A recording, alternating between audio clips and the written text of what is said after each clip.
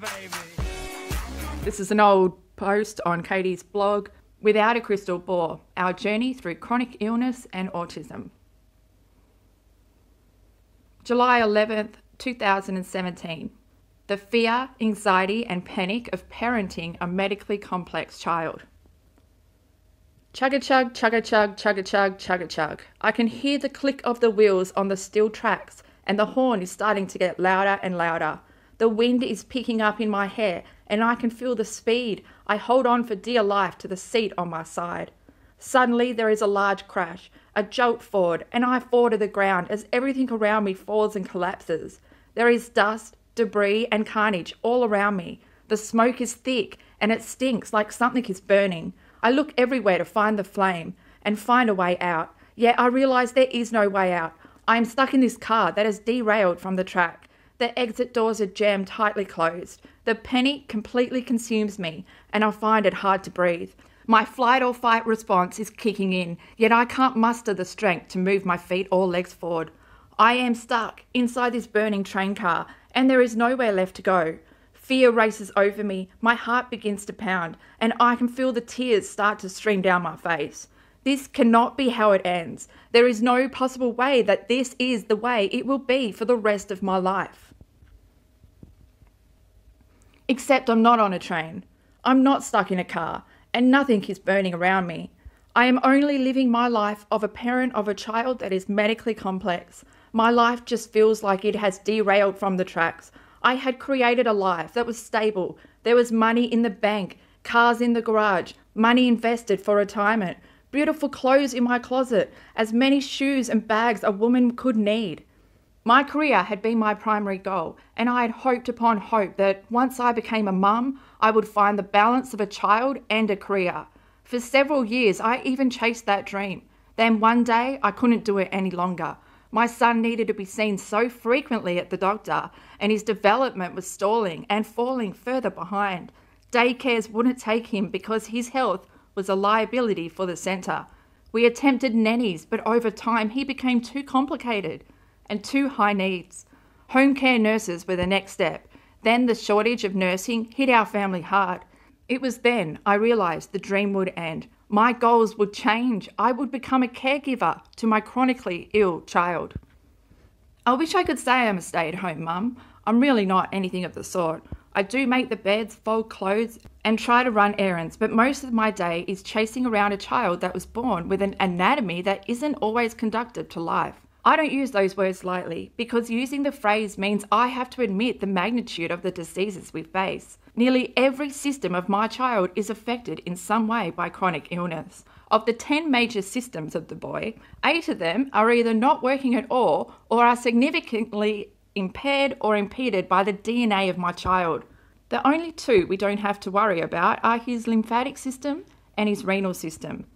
Cardiovascular, digestive, endocrine, exocrine, muscular, skeletal, nervous, reproductive and respiratory systems are all impacted. It's overwhelming to think about the total number of his diagnosis, and honestly, I've lost track, and at this point, it's no longer a matter of how many, but what are the most urgent needs.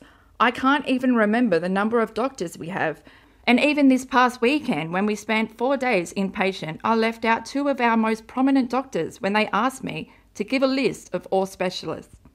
My brain has no more room left for all the knowledge I need to take care of him, and yet some things are added to my plate every single day.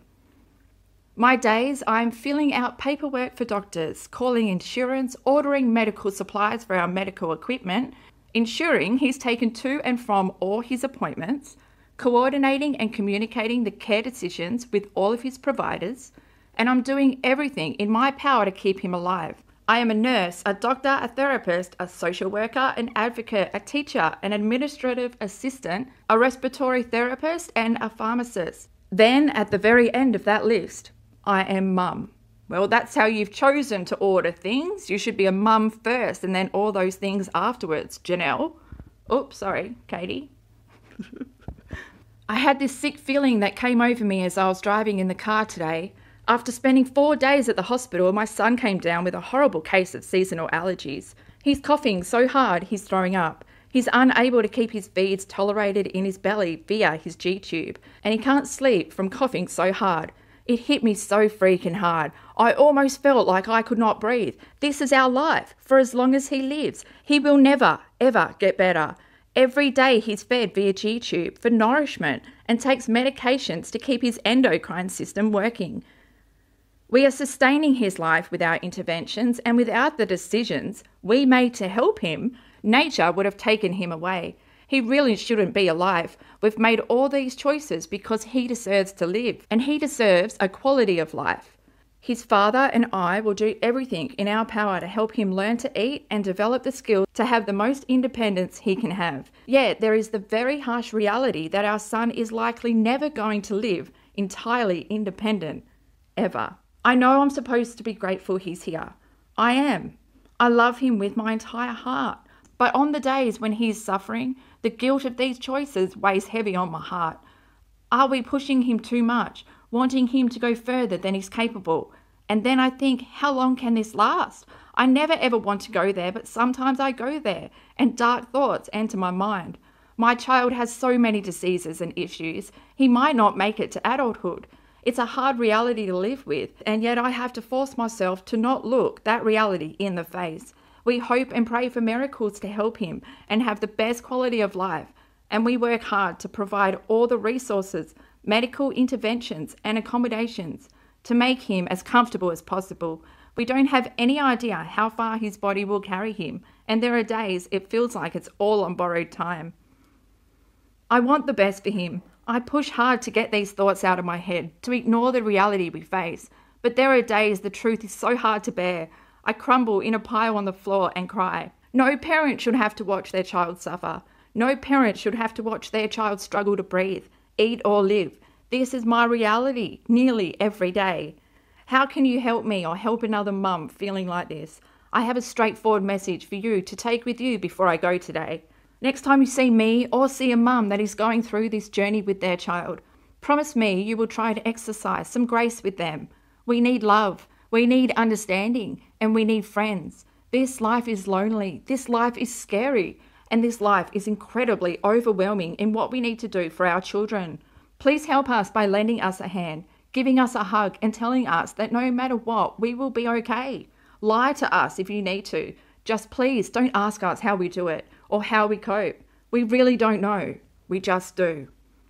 Katie, how about instead of reminding your son that he has all these diseases, disorders, illnesses, whatever you've called them throughout this article, how about instead of reminding him of his disabilities and his restrictions in life, you tell him that he can do anything. Change your language from fucking negative language to positive. You need to talk positive around your son. You create a very negative environment in terms of constantly reminding him of what's wrong with him. You tell him stuff that he shouldn't know. You've even said you're going to turn the basement into his own little apartment. Well, at least he'd have good Wi-Fi, wouldn't he? Because that's where the Wi-Fi router is. That's why we're fucking stuck with your shitty show.